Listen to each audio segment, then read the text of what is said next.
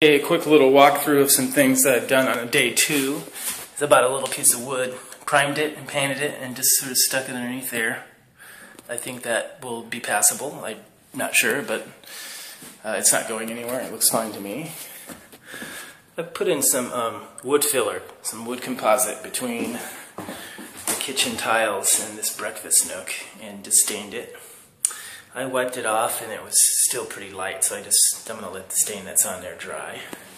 But that's certainly less visible. And then I filled in the area over there by the bedrooms with some sealant, but I also found a few other places with some relatively large gaps between the trim and the floor.